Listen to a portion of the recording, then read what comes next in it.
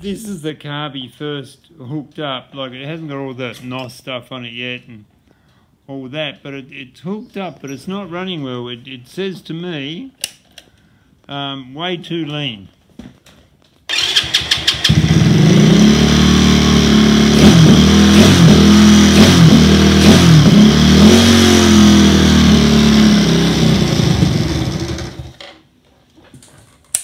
So I've got to pull it off and richen it up somehow, but that was the first run. I'm working on tuning this CV carburetor, but it's given me some troubles, and I've got this to like all the way off,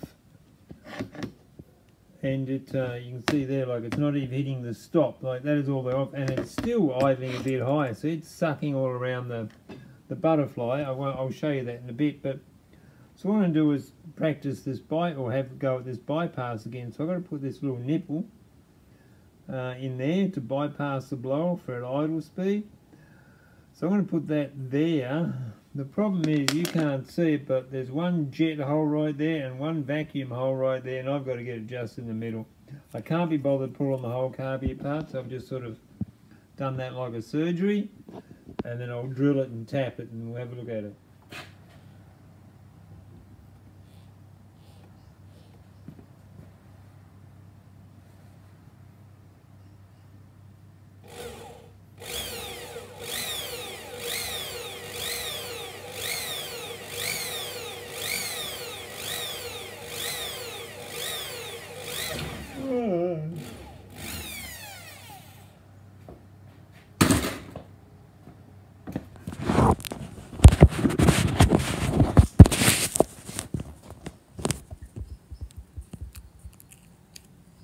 Beautiful. That's where all the shavings ended up.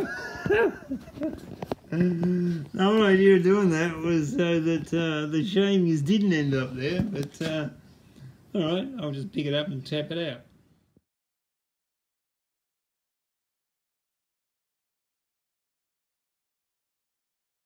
Okay, look, this is an update of where I'm up to. You know, this is my first carburetor and I like it because of the power jet and the NOS and all that, and that's going to have to stay. Whatever carburetor I have to cut that out and transplant it onto another carburetor. There's nothing I'm going to do about that. Where did I put that? The jet, on the top here, you know, I had the thing there for the bypass. That seems to make the slightest bit of difference, as in slightly better. Maybe I need a bigger hole, and when I put that tube through to the inlet manifold, a bigger hole would be better, but it's worth having. Okay, now I've tried this carburetor, I've pulled it apart, understand how it works, put that thing in there as you've seen, I've taken it back out again. I can't get this carburetor to run as good as I'd like, mainly because I don't have the jets. I have a lot of jets, but this one just takes a slightly different jets, and I've modified it to take the jets I do have, but it's got quite a few different things going on inside there, and I just can't quite make it work. Anyway, I did have one other carburetor ordered, and it turned up, and it seems to be playing ball. It's just a regular sort of carburetor. It's strangely enough that see-through float bowl fits on there, so I've put it on there just to set my float levels, and as you can see, that's about how I like it. I don't want it to be like be able to come out of there just sitting there, so I want to be slightly lower than that ridge, and that's lower than standard. Standard has it up here somewhere, so I had to bend it to make it a little bit lower, but there's still plenty of fuel in there. I put that thin nozzle again that runs around to make the, so the vacuum can flow a little bit, bypass the blower at low idle. But it's just a regular carburetor, and I have more jets for this type of carburetor, and I can get it going. But I think my overall problem is I still have to do that transplanting. So I'll take this for a run now, but if I get it going, I still have to do that transplanting of that power jet so I can run the NOS and all that. That's okay, I'm not too worried about that. Well, I think my fundamental problem is that a blower is drag, like that drags on the motor, and the motor is a semi-automatic clutch. So it has to rev low, otherwise you pop it in a gear and it wants to launch, you know, it wants to take off, or it's hard to change gears or whatever. So it's designed to have a lowish revs. But a motor by its very nature, low revs means just enough fuel and air to keep the thing ticking over, no load. Well, that's a load.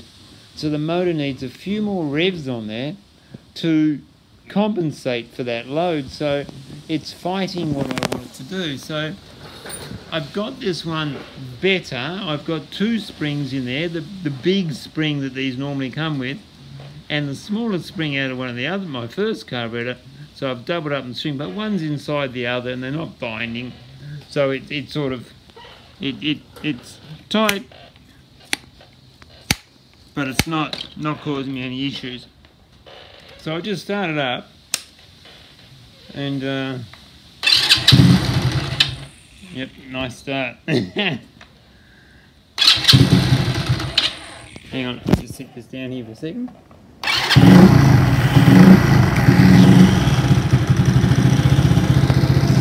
About the best I can do. 2,500 revs. Got the wheel going. Put the brakes on.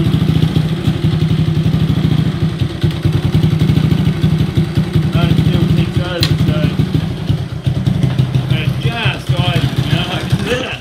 I just tripped on the chair. It just idles, it doesn't idle very well.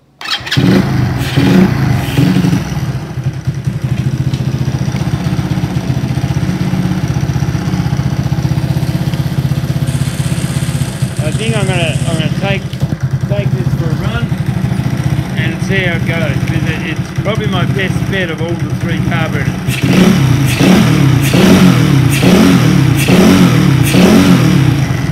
That's kind of okay, but now is that sticking or not?